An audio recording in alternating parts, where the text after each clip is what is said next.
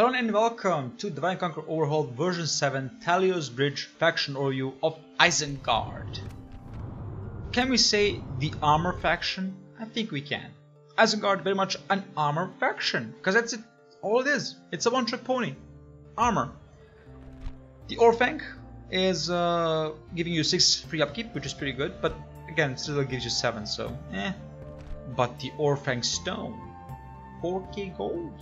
The second the highest talent here and second highest non-special income. The biggest one being, of course, the Mirror of Galadriel. But there's also the Centers of Evil that Mordor and Dol Guldur and Angmar get. Mordor, of course, gets the Barad-dûr and Minas Morgul. Dol Guldur gets Dol Guldur, and Angmar gets its capital, which I forget. I keep forgetting its name. Karas, no. I'm sorry, I forgot the name. It's been kind of like a long time before since I played in Eriador. Okay, so Isengard.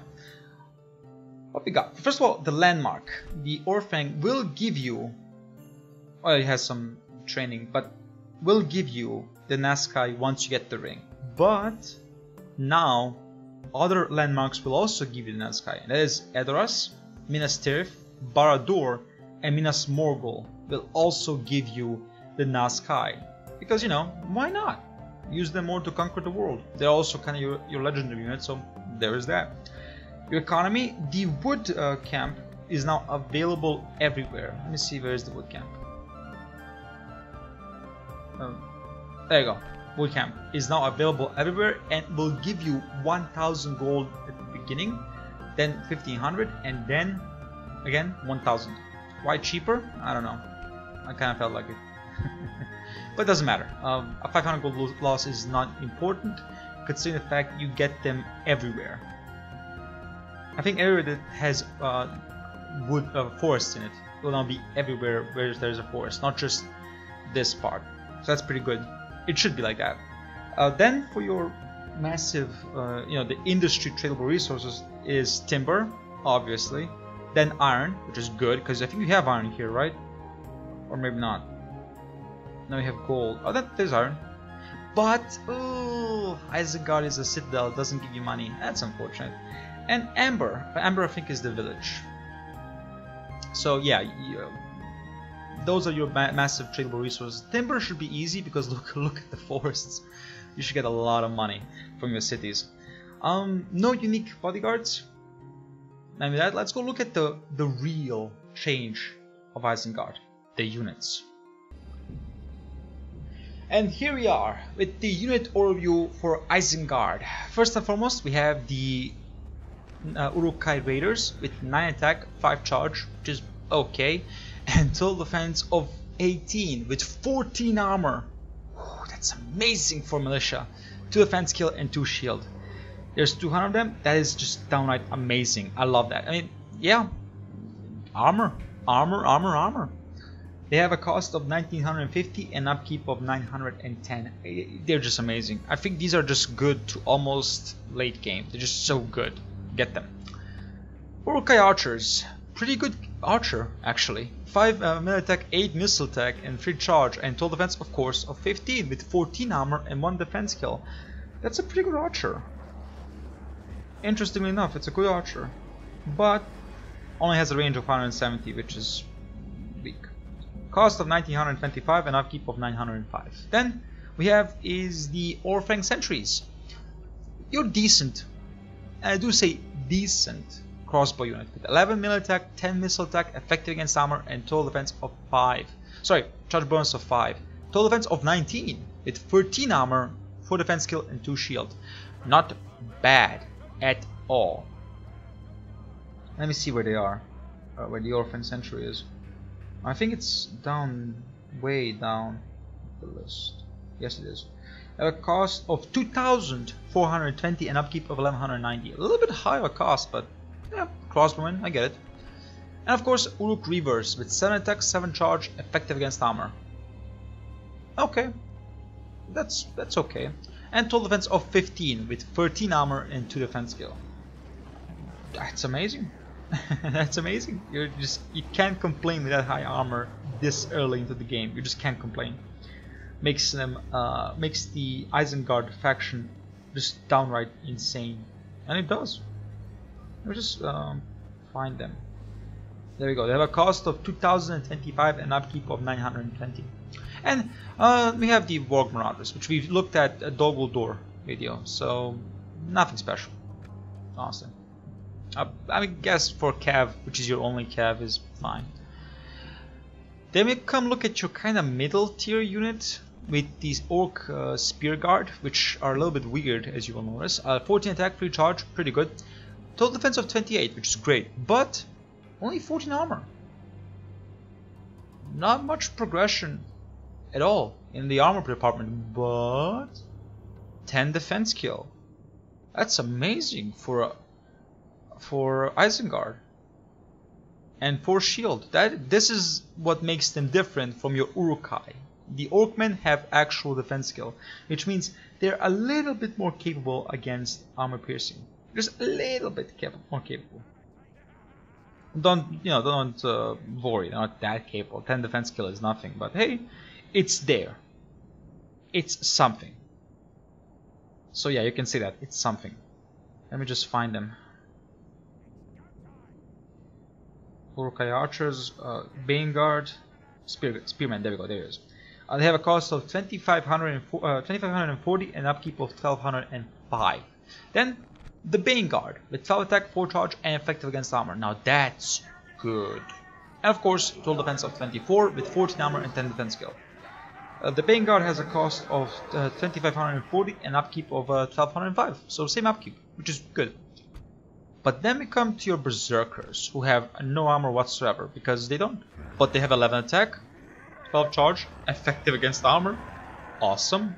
Frightens nearby infantry, okay. And reliable snow, which is fine. But here's the special thing, they have no armor. But 17 defense skill is insane. So you can argue this is your answer to armor piercing. And it's a very good answer because they themselves have armor piercing. They have a cost of 2600 and upkeep of 800. But then we come to your elites, or semi-elites, which is your best, downright best army, and you should have 50 million of them, basically. Always have them, always. Uruk-hai infantry, 19 attack, insanely good. 5 charge, bad. Total defense of 36 with 26 armor. You're now rivaling the Dunedain. 6 defense skill and 4 shield. So why so much armor? Well, the logic is Saruman. He is a god basically, or a demigod. So he knows how to make armor. He knows the tips and tricks on how to basically make very sturdy armor. Not rivaling the elves, of course. Nothing can rival the Noldor or the dwarves. But reliable enough armor that it almost rivals. It rivals the Dunedain. They have a cost of 3,125 and upkeep of 1,465. So very, very expensive. But 200 of them, it's insane. Uruk Pikemen, your answer to any cavalry charge. It's an amazing answer. 15 attack, which is awesome. 1 charge, Total defense of 29 with 26 armor and 3 defense skill. Of course, it's the same. All of these have the same armor. All of these have the same armor. 26. Which is, again, awesome. They have a cost of 3,100 and upkeep of 1,470. Then to your best, well, second best, but Saruman. This is your best crossbow unit. 10 melee attack, 13 missile attack, and 4 charge, effective against armor, of course, and total defense, as I said, 29 with 26 armor and 3 defense skill. Amazing. Just they're amazing just because they have 26 armor. They're amazing. They have a cost of 350 and upkeep of 1,460. And of course, trolls. We talked about them. And next one we have is your elites mixed with bodyguard mixed with Saruman unit. So first let's look at your bodyguard. Uruk-hai bodyguards, 19 attack, 5 charge and total defense of 35 with 26 armor, 5 defense skill and 4 shield. Amazing. Just downright amazing bodyguard. 26 armor this early is insane. They have a cost of 3200 and upkeep of 1470. So yeah, they rival the cost of your elites, but they're just amazing. They're insanely amazing. But then we come to Orphan Guard, the wildmen protecting your nation, protecting your tower, but they're wildmen clouded with Isengard armor, so that's amazing. 17 attack, 4 charge, and 12 defense, so 40. With 26 attack, 8 defense skill, and 6 shield. Yeah, they're the wall. Nothing will pierce the wall, except armor piercing. That will pierce the wall. They have a cost of 3150 and upkeep of 1450. Then is the Nazkai, your elites. Elites, definitely elites. Sorry, legendary unit even. 18 attack, 22 missile, inspires nearby troops, skill against mounts, effective against armor, and all that. And frightens nearby infantry. Total defense of 35. Again, 26 armor and 9 defense skill. They are insane. Just insane. Get them when you can. Worth it. They have a cost of 4100 and upkeep of 1500. Just amazingly worth it. And finally, Guard of the Hand, your best range infantry, and the reason why Saruman is insane, because they have 10 melee attack, 15 missile attack, and 5 charge, with total defense of 42, with 26 armor, 9 defense skill, and 7 shield. Downright insane, if you ask me. And of course, they actually have a cost. 3200 and upkeep of 1100. So Isengard is easy, downright insanely easy. Your armies are so armored, it's insane. But Rohan does have some armor piercing answers, especially cavalry. And a cavalry charging at you, which has armor piercing values, is dangerous. So be careful about that. Your pikemen are insane. Your pikemen will be the answer to any cav, especially maybe the elves and Rohan and Dolamrov, and maybe Doguldor, because any cav that has uber heavy armor will be a problem. But 15 attack, it will deal with most cav, no problem. And that's about it. Isengard, armor, armor, armor. That's your calling card, armor. Hope you enjoyed the video. If you did, please leave a like, subscribe, or comment. I greatly appreciate the support. Goodbye.